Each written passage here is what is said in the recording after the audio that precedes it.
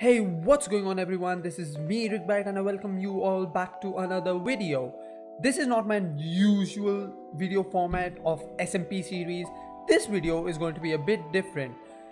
This video is going to be me showcasing what I think are the best mods for Minecraft 1.16.5. So without further delay, let's get straight into the video.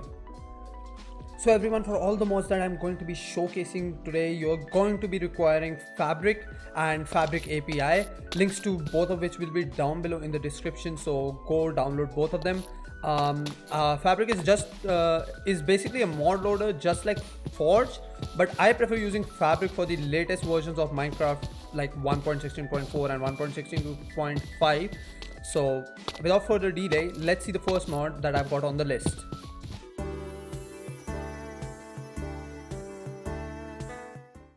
So everyone, the first mod on the list is actually a pretty renowned mod and one of the most used mods out there, which is going to be OPTIFINE. So basically what OPTIFINE allows you to do is, one of the things it allows you to do is use shaders, and also drastically improves your FPS while you are playing the game. OPTIFINE doesn't work for Fabric without the OptiFabric mod.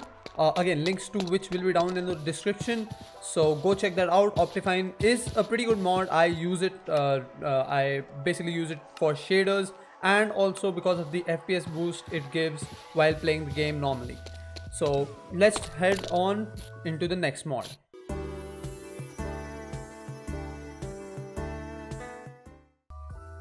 So everyone, the second mod on the list is going to be Xaero's Minimaps, which is, as you can see, on the top left corner of your screen, which basically adds a minimap to the game for those people who get lost finding their way around the world. This is a pretty good mod, and it's basically a replacement for Journey Map, which is on Forge and on the older versions of Minecraft. So it basically just adds like a minimap which you can zoom in and zoom out of, and you can also add waypoints. So like, for example, I have my home here, I can just name it home. I can change the color to whatever I want, like dark red, and it basically creates a little waypoint over here called home. So that way you can always open up the map and see where you're headed and which waypoints are where, and basically find your way around the world a little bit more easily.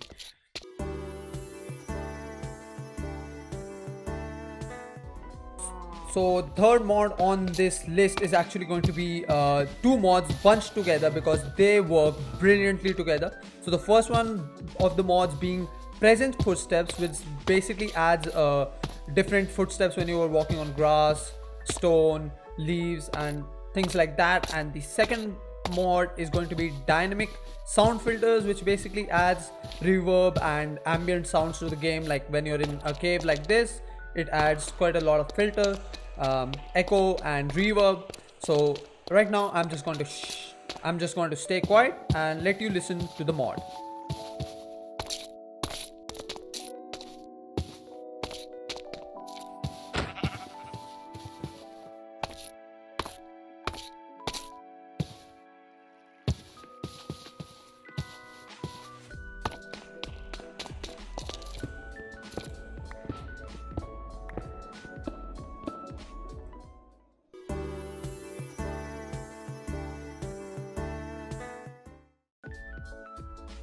So for the fourth mod, we've got a really simplistic mod which really doesn't add much to the game, but it is at the same time really useful, which is going to be Orderly, which adds these health bar over mobs, telling you how much health the mob you are looking at or the mob has. So if I punch this sheep, you can see that its health drops down to 75% after punching it twice, and if I just punch it a few times more, you can see it's at 18.75, and you can see the exact amounts of hearts the sheep has left, which is 1.50. and same for any other mob you come across, either be it hostile or either it be passive like cows, sheep or zombies. So yeah, this is a pretty useful mod when you're in a horde of mobs and you just want to kill a few mobs. Like if I have a cow farm, I can see that I don't kill every single mob in the farm.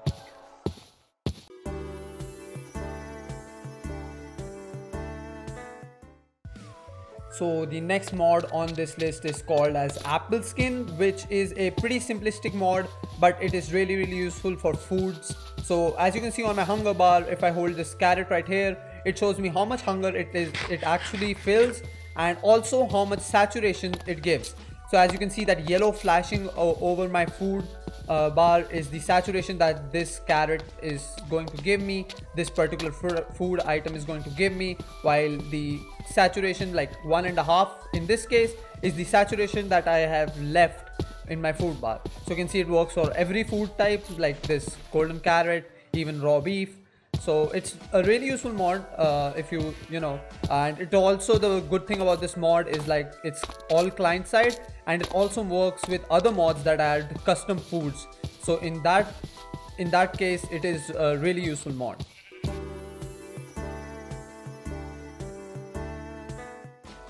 So alright, the next mod is actually going to be a mod that's not going to be so useful for the more experienced players of Minecraft, but more useful for the newer players that have just gotten into Minecraft. So this mod is called HWYLA, if I'm not mistaken, and basically what it does, it tells you what you are looking at. Like right now, if I take a look at this spruce log, it clearly tells me at the top that it's a spruce log, and it is a really good mod if you are playing with other mods on which add custom blocks, custom ores.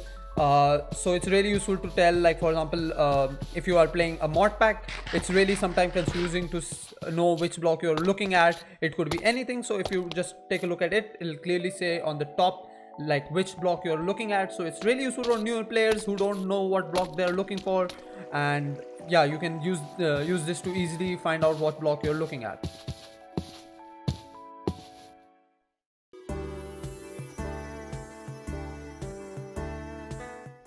So the last mod on this list is actually going to be replay mod, and unlike the mods that I've showcased today, it's a mod that's not really useful when you're playing the game normally, but it can be used to create cinematics and, you know, just general videos, funny clips in Minecraft while you're playing.